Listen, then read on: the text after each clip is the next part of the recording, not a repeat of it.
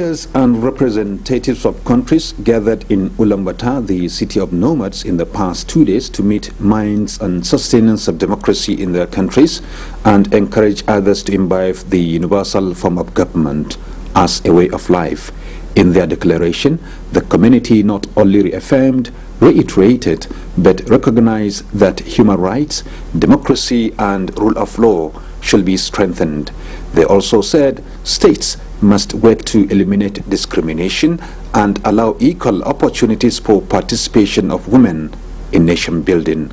On the continent of Africa, the community said Mali should be supported to return to democratic order. The parliamentary body of the organization, recognizing the multi-layered problem of corruption, said it corrodes public confidence in state institutions, its elected representatives and officials of state.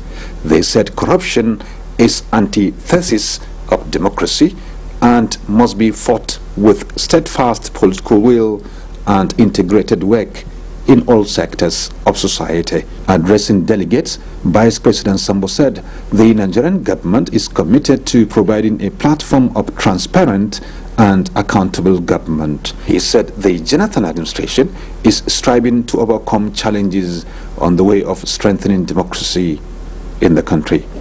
Through the institutionalization of good governance, these principles, we believe, are cornerstones of stability, creation of opportunities, as well as economic growth.